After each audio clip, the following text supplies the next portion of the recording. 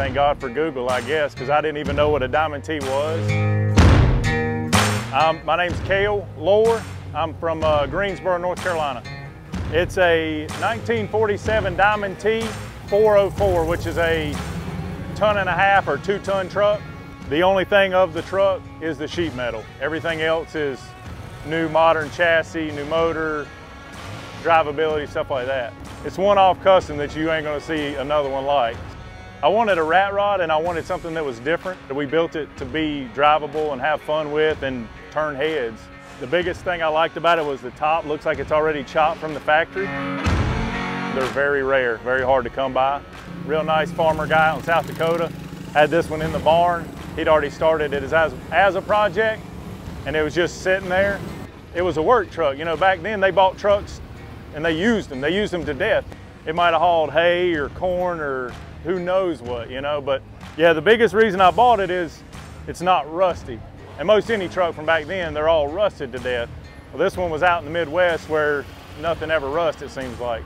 I just wanted to come see all the different stuff because I've seen it online, you know, and I love that people bring out stuff that aren't, you know, like this. It's something different, you know, something unique that didn't come with an LS, and they customized it, made it their own, you know. They're actually off of a Sterling semi-truck. We had them machined down. Like I said, it's a Chevy 1-ton frame, so they make an adapter for dually pickup trucks to go from the 8-lug Chevrolet to a 10-lug semi. And then what we actually did from there was we were sitting around one night, my brother said, man, I got a great idea, because like he did all my fabrication stuff. He said, let's knock 5 of the studs out and just make it a 5-lug. And it'll look like the old 2-ton trucks from the 40s and the 50s and stuff. Because the Art Deco looking fenders and the, you know, all that stuff, I wanted it all to flow and look right. So we tried to disguise the motor differently. I didn't want just the plastic, you know, intake and this and that. So we tried to disguise it, and then also fitting in the turbo plumbing and the turbo wiring and all that stuff. You know, it was a challenge, and we painted it, you know, to make it look older. And then we did some other things. You know, we did the old school looking valve covers. Man, I get all kinds of questions as far as, is it a diesel? Is it this? Is it that? They have no idea. And that's the fun of it and the beauty of it, is to keep people guessing, you know?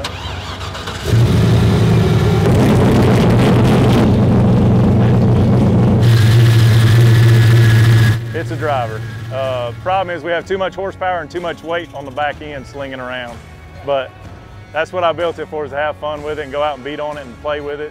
But the thing is, you can't go to a gas station, you can't go out to eat, and people are just, they flock to it, you know? And that's the cool thing about it, you know? It stands out. You know, I had like an old Nova back in high school. I always had some old pickup trucks and this and that. But as I got older, I was like, man, I want to do something cool. I want to build a rat rod. So this is it, you know? This is the accumulation of all my crazy ideas that kept me awake at night, so.